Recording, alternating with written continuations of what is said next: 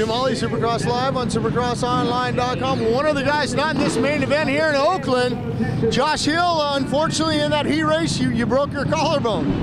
Yeah, just kind of miscalculated the triple into the corner. I was shooting for the outside, and then Josh ended up taking the outside, and I last minute jumped to the inside and clipped it, and didn't even think it was going to be a bad crash, but I just packed myself in the berm, and the bike kind of stuffed me in there pretty good. Got up and thought I was okay, but then I realized I couldn't really move my shoulder too much. Well, not too good of a night for you here in Oakland, but a great night for your brother. What'd you say to him when you were just talking to him there? I mean, you saw him out there leading that 250 main event, and you think he gets his first podium in his rookie season.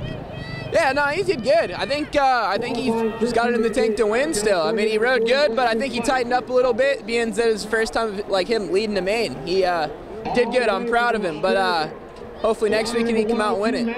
Hopefully we'll see you soon. I'll be back in a couple weeks. It won't be too long.